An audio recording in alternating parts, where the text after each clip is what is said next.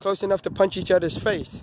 Except Leon, you're gonna punch. Ken, you're gonna block. Go. What? Change it up, Leon. You're not gonna keep punching the same way. Try to hit him. Go. Try to touch him. Go.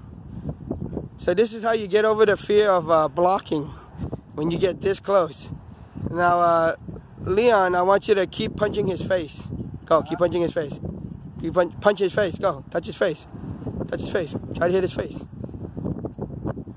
See? Because most of the time people get fear of hitting the face. So Leon, change your punch. Try a different punch. Yeah, but try to hit him in the face. Try to touch him in the face. There you go. See? So you can drill this with your friend for an hour. You guys get so close that, you know, if he touches you, you know. All right, cool.